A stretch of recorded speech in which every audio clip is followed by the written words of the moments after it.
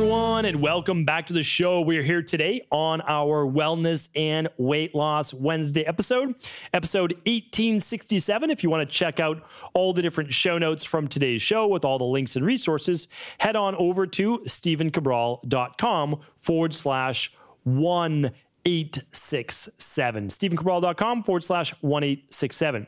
So what I'd like to talk about with you today is this concept of why you regain weight after doing a specific diet or a detox or fast or some type of protocol that allows you to maybe lose weight up front, but not able to keep all of that or maybe any of it in the long run. So this is an important topic. I want you to know that I take all of your questions very, very serious. And so I am now opening up what's called office hours. So once or twice a month, I get on Instagram Live, I get on Facebook Live, and I answer your questions. I also answer your questions on the weekends for the Ask Cabral house calls.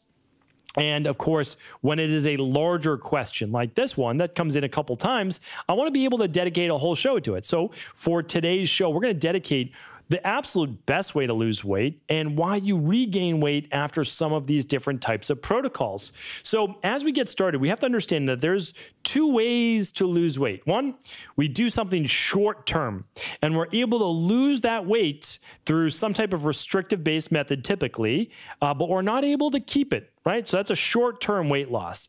Someone that wants to lose 10 pounds in a week, you can do it. It's not great probably to do if you're not able to keep those long-term results.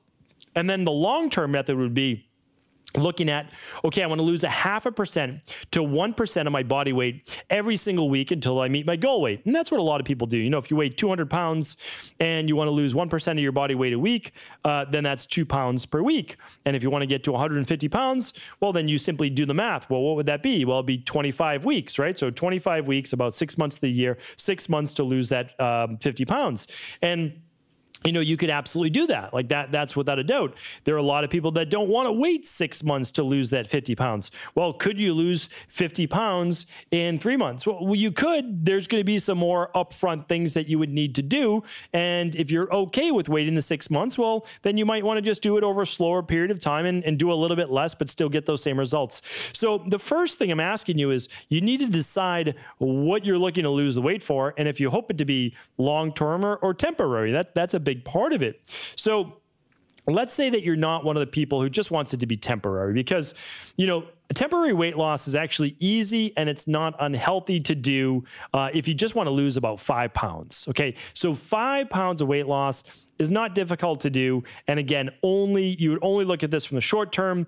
And because I help so many people that just say like, oh, I just want to, you know, look great for this or feel great or whatever it might be. And it's up to them, of course. Well, we can help them do that in literally about 24 to 48 hours. And it's nothing too crazy at all. We do something called the 1-day reset diet. And that's very, very powerful for 1 or 2 days. But that's all that we use it for. And it's only for people like before a big event. And it's very, very simple. And then they just go back to their normal style of eating. It doesn't hurt their metabolism or anything like that. And they're good to go. But what I want to look at is that there's a lot of different diet plans out there right now. There's a lot of people professing just, you know, one diet is better than all other diets. And they're the expert that you need to look to. And I'm more of an integrative based practitioner. I like to look at things from a truly holistic standpoint. And so I say, well, there's good in this and then there's not so much good in this, right? So what I want to look at it is this. Let's say that someone is doing a fast, okay? A fast is a good thing for your body. I've talked about that. I'm going to link it up. I've talked about 1-day fasts. I've talked about the overnight fast, 1-day fast, what to do when a longer 2 to 3 day fast is necessary. And then what about a longer one once a year? Well, again, I'm going to link that up today. It's a full podcast, so I don't want to go through all the different types of fasting here today. But you have to understand is that fasting is not, like a longer fast is not the best way to lose weight. It's really not. And I want to explain why. When you are fasting, you are doing that specifically for health-based reasons. You don't want to look at it as like, oh, I'm going to biohack my body into trying to burn more body fat. Because the problem is this, the fast is going to end. With all of these short-term things, you have to understand the fast is going to end. Even when we do our 1-day reset diet, it's meant for health. It's meant after a weekend of cheat meals or whatever it might be. It's meant to reset the body. So a fast should be looked at as we're going to increase autophagy, we're going to allow for relaxation of the digestive system, we're going to enable the body to deal with already what it has going on the inside without adding more to it. That is what a fast is all about. So if you're using fasting up and down to lose weight, not a good idea. And yes, you will rebound, you will regain some weight. So let's talk about on a fast why you might regain some weight. Well, it's honestly for almost the same reason as you would on a low carb diet, like sub 50, sub 25 grams of carbs per day. Because when you're not taking in more carbohydrates, your body is holding less water. I want to repeat that. One of the reasons why I wouldn't even say that you lose weight. Yes, you do lose weight, but you just retain less water, less fluid. And that's not necessarily a good thing either. Part of it's good and part of it's not. There are two parts to this. Your muscle tissue, your muscle is about 72% water. So if you are not getting enough carbohydrates, the body can sometimes look a little bit flatter. Say you're not working out, pumping up those muscles, right? Your body might look actually a little bit more depleted, a little bit more flat, because it is those carbohydrates with the glycogen. So let's say you do your workout, your muscle actually takes some of those carbohydrates in the form of glycogen, stores them there along with fluid, which increases your muscle tissue size. That's not a bad thing. That is what your muscles, they look toned, and I'm using that in air quotes if you're watching this on video. It gives them some suppleness to them. It's why some people use creatine. I know creatine can be beneficial for ATP, but a lot of people using it are looking to put on size with it. Glutamine can be another one, not as powerful in terms of cell volumization, meaning retaining water, but certainly great in its own right as well. So what happens then if you're on a low carb diet or you are fasting? Well, whether you're taking in water or not, I'm assuming you are, you're not going to hold it to the same degree. So you lose weight. You lose weight effortlessly because your body's about 2/3 water, give or take 5%, really depending on the individual. So when we look at that, we say, well, yeah, that's a lot of weight to give when your body's 2/3 water, right? So we want to understand that when you come off of that low carb diet, when you come off of that keto-based diet, you might rebound in weight pretty aggressively because you may decide to eat a carbohydrate again. I know, it sounds crazy, but you might decide that you want to eat carbohydrates again. And when you do, you rebound in weight. Now, there's a couple things that may also happen. If the fast lasts too long and you're not breaking it properly, or your low carb diet lasts more than 3 to 4 weeks, you actually might start to not only lower your metabolism, but lower your body's ability to actually handle carbohydrates. That is so overlooked. If you don't eat carbohydrates and you do that for an extended period of time, your body is typically not as adapted to be able to handle carbohydrates. So while we do agree with a lower carbohydrate diet on our fat velocity weight loss system or our functional medicine detox, I'll get to that in just a moment on detoxes, we do not recommend it for more than 21 days, 28 days maximum. In our practice, we only do 21 days, and here's why. Besides the fact of poor carbohydrate metabolism, we also can get a dip in thyroid function. And think of thyroid as your overall cellular metabolism. How many calories are you burning today? How well is your brain working today? Like all of those different things, iron utilization, oxygenation of your tissues, your red blood cells, all of that matters. So what we do is we say, okay, based on literally scientific research and validated by in-practice lab testing, we know that many women, especially women, not always men, but especially women, after a low-carb diet that's lasted for more than 4 weeks, keto diet, all of them, carnivore diet, etc., they start to plateau around week 6. And when they do, they don't lose a lot more weight. And actually, they start to go in reverse. They start to burn more muscle tissue, so more catabolic nature. I'll talk about that in just a second. And their metabolism then starts to dip. So if they're on a low carb diet or not, they actually have to drop their calories even though they've already dropped their carbs. And I had a nice little conversation with, you would definitely know his name if I said his name, but I'm not going to. But we were talking, this is on camera, and they were saying, well, a lot of their clients now have gone from being able to eat 2,400 calories a day, and they're on a keto diet. Now they only need to eat 1,200 calories a day. And I said to them point blank, and I said, listen, like you know what you're talking about. You're super knowledgeable on all of this, but has it ever crossed your mind that that's not a good thing? Meaning that you've effectively cut the people that you're teaching their metabolism in half. Because now their body's getting by on 1,200 calories per day. And please don't look at that as a good thing. That means that your body has stopped burning those extra 1,200 calories. Because if you stayed at the same weight at 2,400, and now you're maintaining the current weight at 1,200, and there's maybe like a 10-pound difference. Let's just say that's all that it is. You've effectively shut down your metabolism. That is not ideal, because I think most people would prefer to eat a little bit more food. But not only that, we way overlook this fact. I'm going to be talking about this on a future podcast. It's easy to meet your macros. You can manipulate your carbs, your protein, your fat all day long. You could cut your calories if you want to 1,200. The problem is it's really difficult. Without supplementation, without nutritional supplements, it's nearly impossible to get all of your micronutrients and all of the flavonols and everything else that you need for, on those 1,200 calories a day. You need to be meticulous. And just, again, most people are not looking at that because they're simply trying to fit their macros. So what happens is now the body starts to become more catabolic. The body starts to age at a much faster rate. And that's what I see, especially for a lot of women in my practice as well. And especially if you're over the age of 30, 35, your body does not have the same reserves it did when you were in college and before. So now we're looking at the metabolism lowering. So now when you go back to a normal diet, you can no longer eat the same amount of calories. I just want you to understand that. I'm going to link up more shows in intermittent fasting, no doubt about it. I'll link up shows on all these different topics, okay? Couple I do want you to check out, though, is how not to retox after a detox. That is a podcast I did a while back. I will link all of these up today at episode 1867. Okay, this is a major point because we do a functional medicine detox that, again, I did not invent, okay? I think that I was able to take it to another level. I was able to simplify it. I was able to get the cost down. I was able to do all of those things. So I'm very happy about that. However, I did not invent how our liver works. Our liver works through a very specific phase 1 and phase 2 detox properties.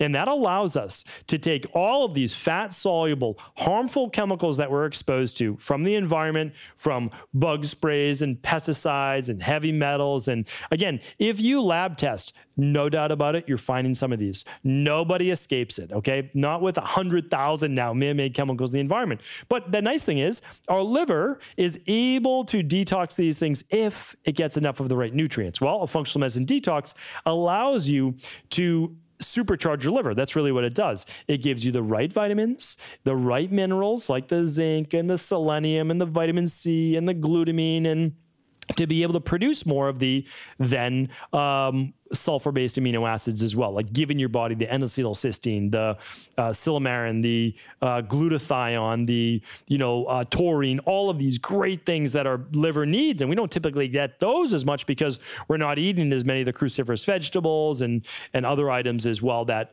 may not even agree with us as well. So what a functional medicine detox does, and I know many people listening to the show know all about it, they might even do them quarterly, which is great. Definitely a gold star for that. But the issue is this. Let's say that you do the 7-day detox that we do, okay? Many people will lose 5 to 7 pounds in that 1 week, no doubt about it. So they're thrilled, they're ecstatic, they wanted to lose the weight anyway. But the goal was never the weight loss. I want to explain this, and I want to then reiterate how much weight you're going to keep from that, okay? So the goal of a functional medicine detox is not weight loss. If you need to lose weight, you will lose weight. If you don't need to lose weight, you probably aren't going to lose too much. My body is now at the weight that I like it to be at. I lose about 3 pounds or so over the week. Not a massive amount. And I can choose to regain that if I choose to after the week's over.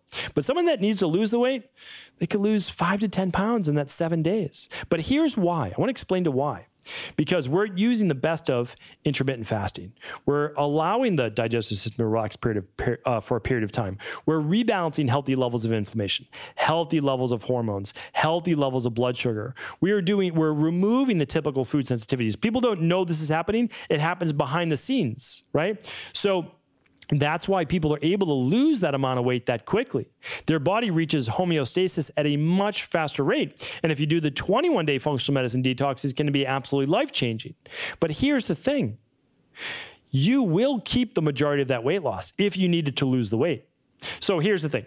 You'll probably gain back, I can't give everyone an exact estimate, but let's say that you lose 7 pounds in that first week. You might gain back 2. So your net is 5. That's pretty phenomenal. You did 5 without extra exercise, without extra, steps, without any extra anything. But that's just the tip of the iceberg. You can go on. We've had people lose 21 pounds in 21 days. And that's because their body was so inflamed, hormonally imbalanced, eating lots of food sensitivities. And they were able to keep the majority of that as well. And if not even more, because in 21 days, you get a much better replica for what you're actually going to be able to maintain, because it's not over just 1 week. You've been doing it now for 3 weeks. But here's the thing.